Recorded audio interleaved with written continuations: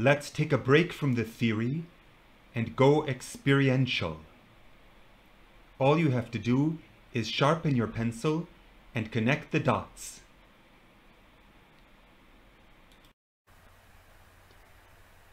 Choose 3 anchor points, not collinear. These 3 will be treated differently from all subsequent points. Choose a 4th point, also not collinear. For quicker and simpler results, set it outside the finite triangle of the 3 anchor points, and draw the lines connecting it with the 3 anchor points. Choose a 5th point, lying in one of these 3 lines, and draw the lines connecting it with the other 2 anchor points. And now we play a simple game. Wherever 2 lines intersect, connect their intersection with the 3rd anchor point. Here, for instance, we don't need to mark all the points. They clutter the view. What we're after are the lines. Rule: every line must lie in one and only one of the 3 anchor points. Soon enough, if you work precisely, the lines start converging of their own accord, as if by magic. Here, for instance, to avoid gaps, draw the new lines as close as possible to the old. See? It's easy.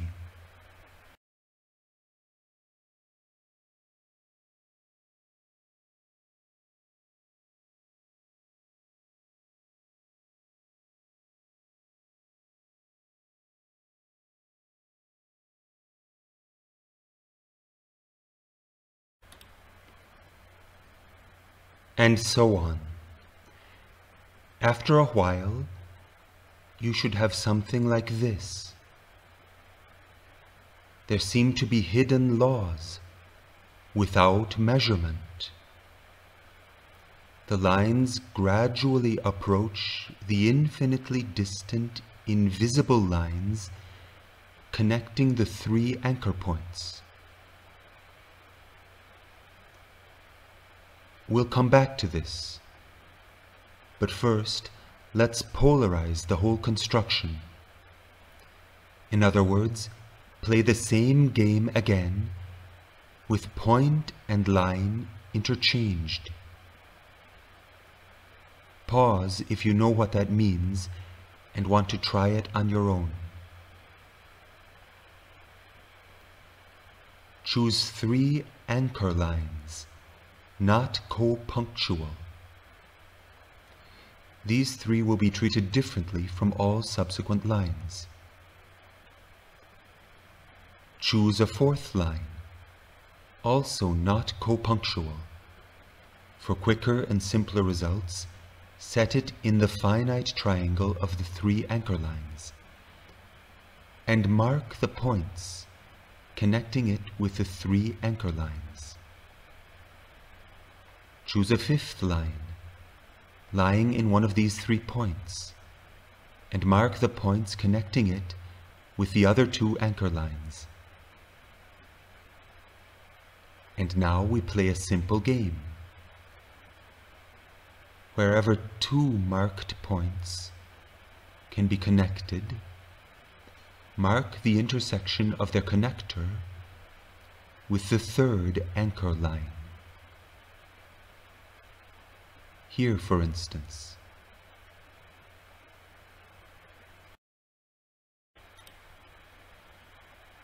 We don't need to show all the lines. They clutter the view. What we're after are the points. Rule: every marked point must lie in one and only one of the three anchor lines.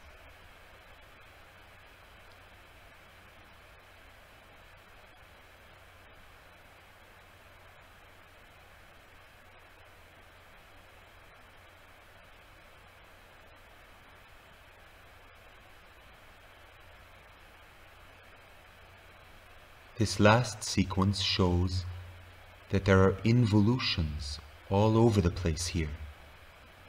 In case you know what those are, we'll look at involutions some other time. Soon enough, if you work precisely, the points start lining up of their own accord, as if by magic. Here, for instance,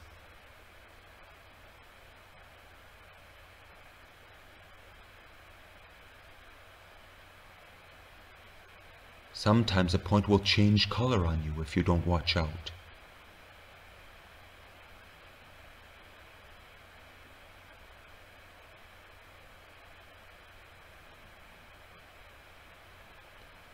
You might want to fetch a new eraser.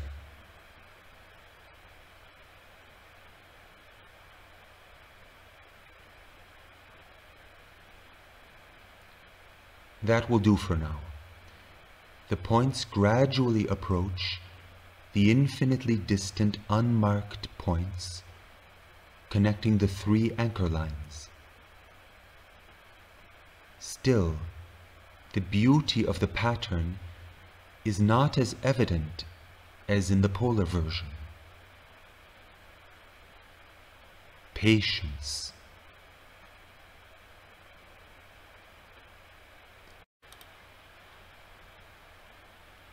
We return to the other construction and notice that the straight edge has generated some curves. These nodes marked in blue, for instance, plot a conic. This is what the whole curve looks like if you know how to construct a conic, which will be a topic coming soon in this series. The nodes you join to form the conic lie in successive lines of two of the anchor points. And these two anchor points themselves lie on the conic. Their tangent lines are the lines connecting them with the third anchor point. There are whole families of families to be found. These, for instance. And now it's time to revisit the polar construction and polarize what we have just done. Pause if you would like to try it on your own. Here too, the straight edge has generated some curves. These connecting lines, shown in blue for instance, ensheath a conic. The lines you use to form the conic lie in successive points of two of the anchor lines. And these two anchor lines themselves lie on the conic. In other words, they are tangents. Their tangent points are where they intersect the third anchor line. There might be a couple more tangents too. There they are. There are whole families of families to be found.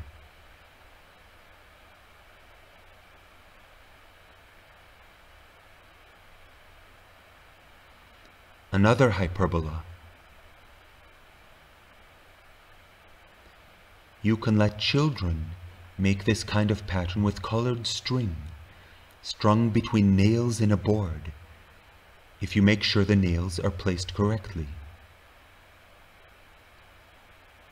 This one is actually an ellipse.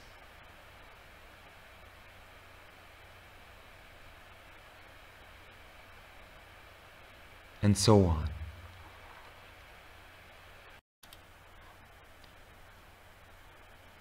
the one anchor line and the intersection of the other two are polar and pole with respect to the whole range of conics, in case you know what that means. This too will be a topic for another time. For now, suffice it to say that the expression pole and polar is not to be confused with polarity as we have been using the term. And here, the one anchor point and the line connecting the other two are pole and polar with respect to the whole pencil of conics. Metrical properties abound in these constructions, yet the starting points and starting lines were freely chosen, without measurement. Of course, they did stand at certain distances and angles, but those only determine the scaling and tilt of the resulting patterns. Vary the measurements, and the fundamental lawfulness remains the same, as you can see if you compare the pictures shown here with your own. It makes you wonder whether the assumption so widespread in the physical sciences today that the primary entities generating the world are essentially quantities might perhaps be an error.